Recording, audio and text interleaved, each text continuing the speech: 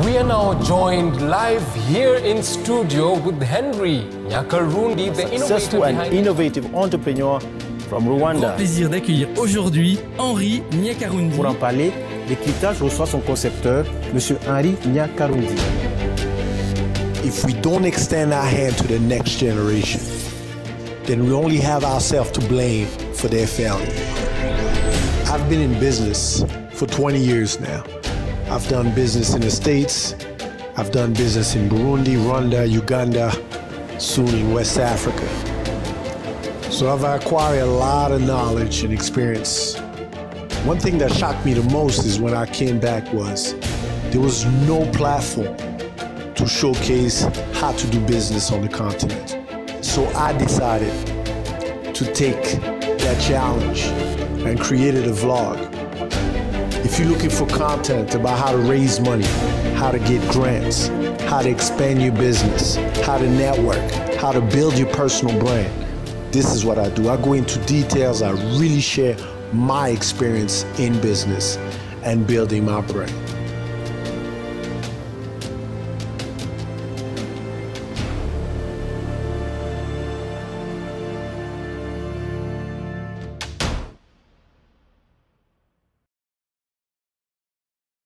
So 2019 has seen a huge increase in investment in Africa.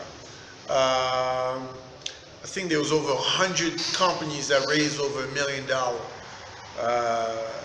which was very impressive. So things are moving, yet unfortunately I've done vlogs about that where most of those companies are not African owned per se, or they have structure outside Africa.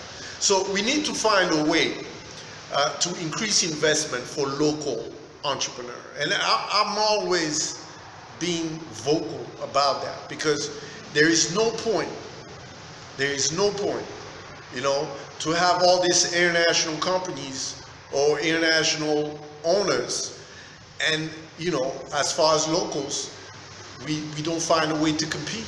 Because if we cannot compete, these entrepreneurial policies and all this entrepreneurial dreams, that message that we keep getting will just be for nothing. So there has to be an increase in investment to local entrepreneurs. And as a matter of fact, I'm shocked. To be honest, I'm shocked. There's no entity that I found that actually measured out of all this funding, how many of them were either African run by African owners from any other African countries, or you know, and the entity structure in Africa, you know, because that's also important. If you structure in London and all those things, and there's some huge companies or very successful African entrepreneurs that have structure in London and all, because it's easier to get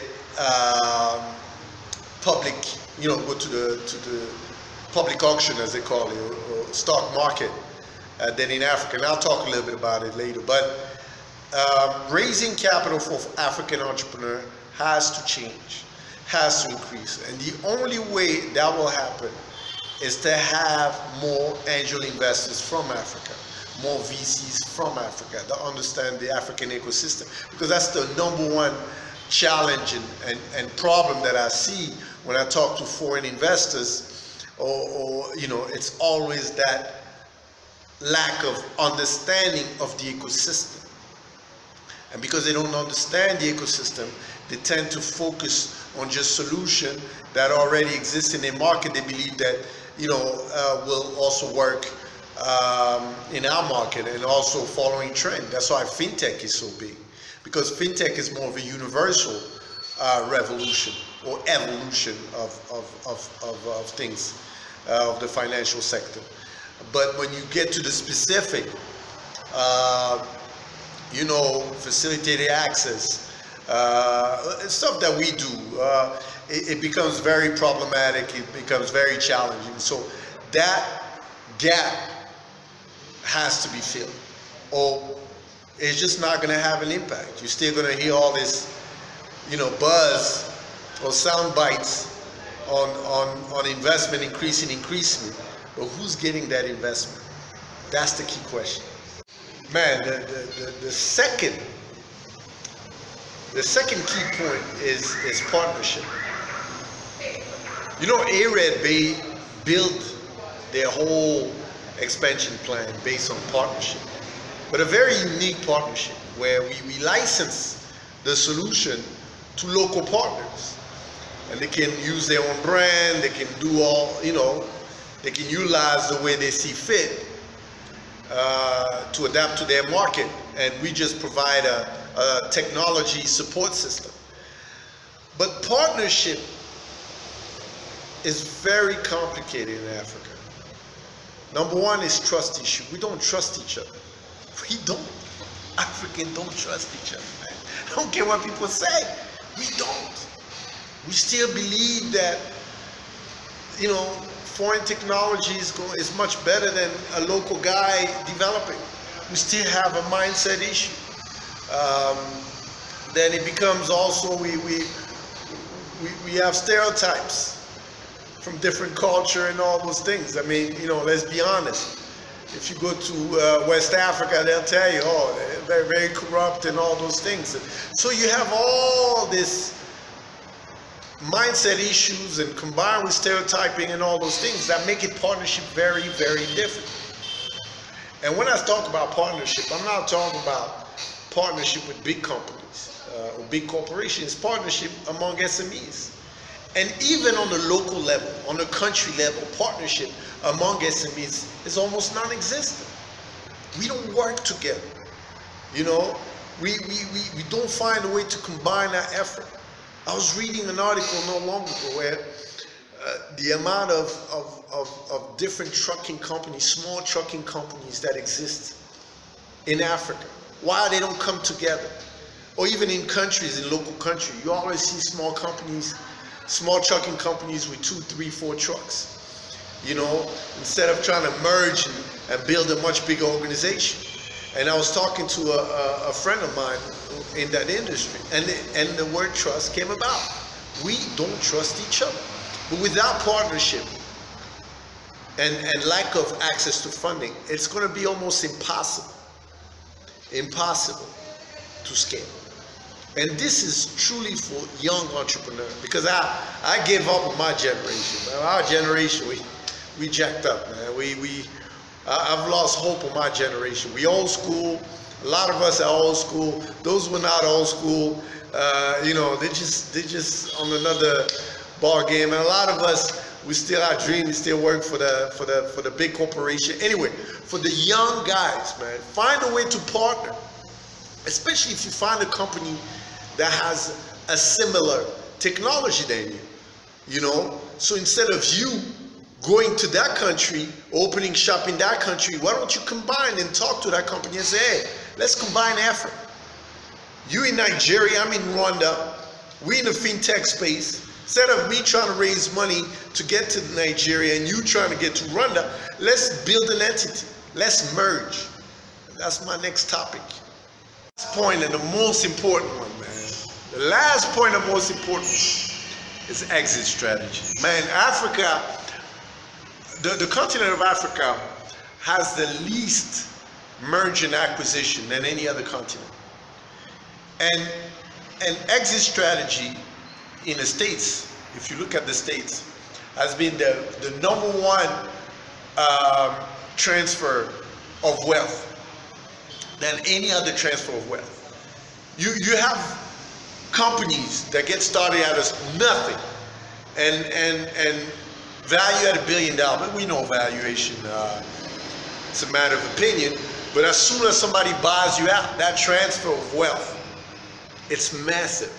And not just for one entity or one person, you know, of course, whoever owns the stock get access to that wealth. And that's what we don't have in Africa.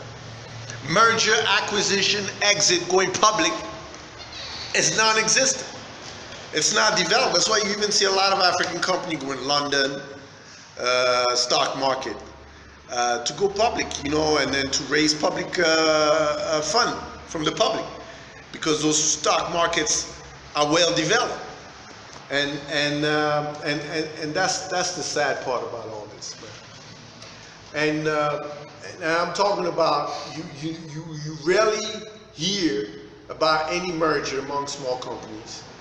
You rarely even hear about acquisition. All those big corporations, the MTNs, the Airtel, the Orange, and all those guys, you know, have the power. Banks, same thing, big banks have the power to make innovation in Africa game changer, you know, to be a cataclysm for innovation by transferring wealth and acquiring company that can bring value to their bottom line. But no, what you find out is very simple. Most of those companies develop their own technology. They prefer building it from scratch, even though that solution might exist in the market.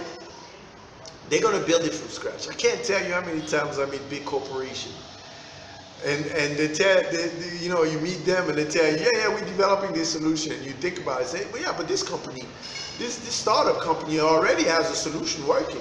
No, we'll do our own thing.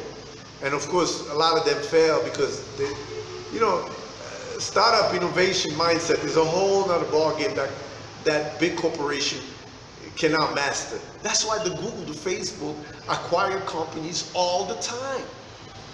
But why are we not learning, man? Why are we not learning? And the last thing is going public. Our stock market, it's so fragmented, just like the African market is so fragmented. You have a stock market in every country, which don't make no sense. To get into a stock market, it's okay, again, we copycats international stock market, even though the problematic in Africa is different. There's not enough big companies. There's a huge number of SMEs, but we're not allowing SMEs to go public. Why? Instead of copying models, man, we need to look and have a bottom-up approach and look what's needed and looks what's necessary and then apply for it. Can you imagine? I'm going to end with this, man. For those guys on the higher pay grade than myself, you know, the decision maker. Can you imagine if you had a stock market that allowed SME to be part of it and raise public capital, public money, people to be able to invest? Do you know how many of those companies will become big companies instead of us running around trying to raise money outside the continent? You know, can you imagine? Now, of course, you got to put regulation in place. You got to put criteria and all. No problem. But can you imagine how many companies you'll be able to lift from SMEs to a big corporation? You know, and instead of having 20, 30 stock market in Kenya, Rwanda, and all this, imagine if you can combine. We have the East African blocks, West African block. Can you imagine if you combine and get one stock market? Well-developed, well-structured, and all those things. And I don't think it's hard to say, but hey, I don't know. I'm just a small timer, man, talking about what I see. But yeah, man, those are the three criteria. It's lacking tremendously. And without those, all we're doing is talking about a dream, man.